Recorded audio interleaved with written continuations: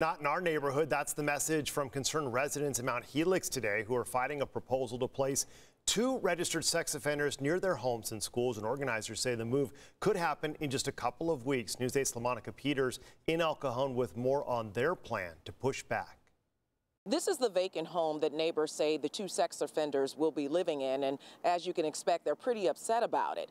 They carried signs, they wore T-shirts, and they signed a petition trying to keep these 2 men away from their families. I'm in a complete panic now that there's probably going to be 3 or 4 more placed in this house because they're just going to pack them in. Sarah Thompson is just one of the dozens of concerned residents who rallied near this 3,500 square foot home on Mount Helix.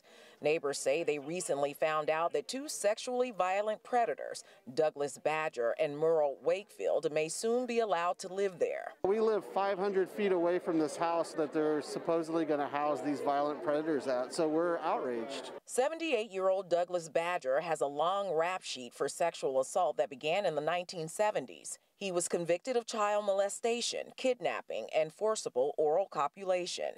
Neighbors also say they were just notified about Wakefield a few days ago, and they don't know his history. Liberty Healthcare is the for-profit agency responsible for monitoring the sex offenders. We'd also like for you to call, email, and write to Liberty Healthcare. If you can get a hold of them, that'd be great. I'd love to know what their plans are. I want to know how they're going to monitor these guys and how they're going to make sure that our neighborhood is safe. San Diego Superior Court announced the final day for public comments about Badger's placement is Friday, April 9th. Badger's hearing will be held on the 20th, and Wakefield's hearing is scheduled in May. What are you going to do if they let them move in anyway?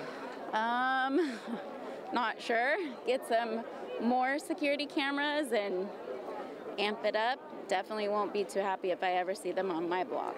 Organizers say they're going to continue this fight, putting pressure on the courts and Liberty Healthcare as long as it takes.